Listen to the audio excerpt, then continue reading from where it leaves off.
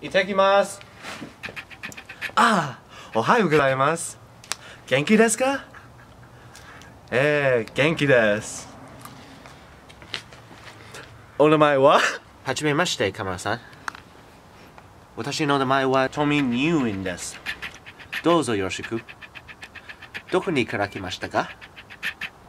そうですか。好きな国は日本です。だから日本語を話します。今日私はバンクーバーの街のガイドです。カメラさん、ダウンタウンに行きましょう。ここは面白くありませんからね。じゃあ、行きましょう。ちょっと待ってください。すみませんが、うちにお金を忘れました。今、うちに行って財布を持ってきます。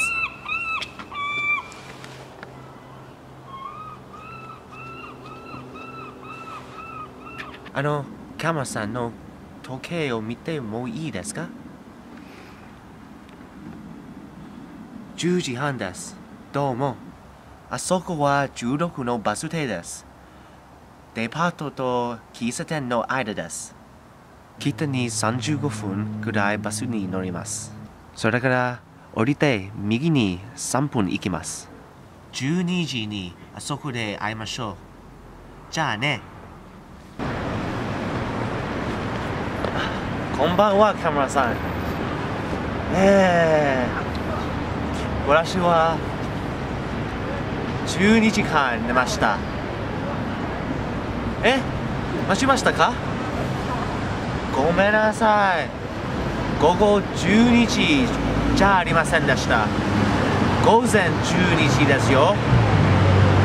でも、行きましょう。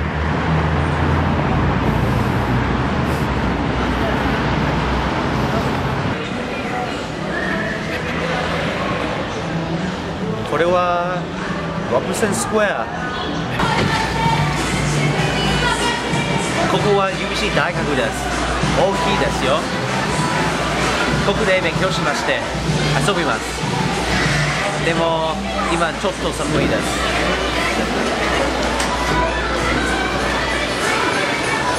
とても賑やかです。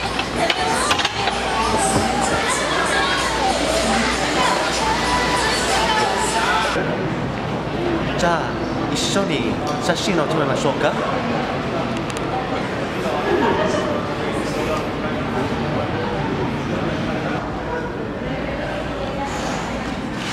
わあ、綺麗ですね。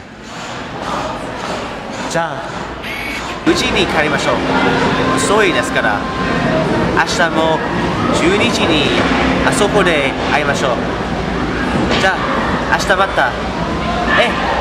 午後12時ですよ。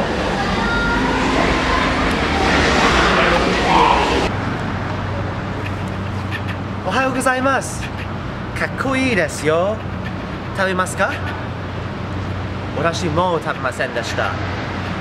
じゃあ朝ごはんはどうですか？いいですね。一緒に食べましょう。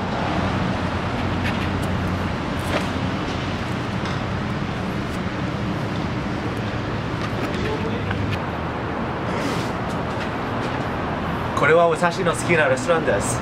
この時お母さんと来ました。メデーナカフェです。たくさん外国人がいます。とても美味しいですよ。メニューを見ます。ここで食べません。すごく高いです。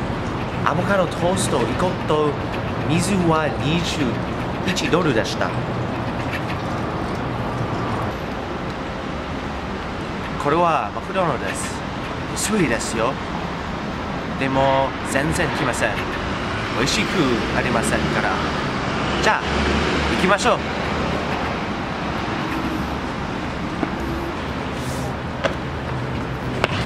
ハンバーガー2個は10ドルでした。マクドナルドもう高いです。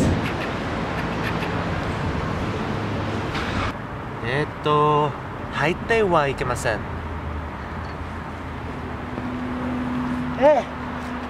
改札がいます。